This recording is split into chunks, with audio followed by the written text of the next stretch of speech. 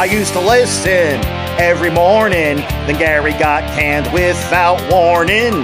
Since he left them, no more good shows, and their morning programs just blow. No matter how they want to boil it, national stations are in the toilet. They went and fired most of their DJs, and the music sucks that they play. They killed the Poconos radio.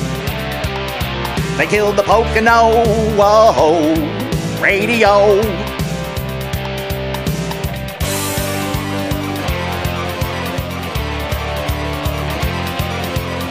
Their building looks like Tijuana. Is management smoking marijuana?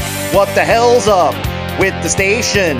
It's management's mental masturbation. I want to hear my favorite DJ, but Rick and Maureen say no friggin' way.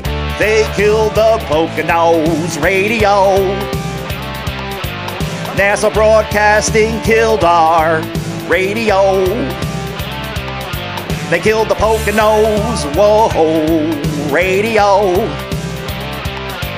NASA Broadcasting killed our radio.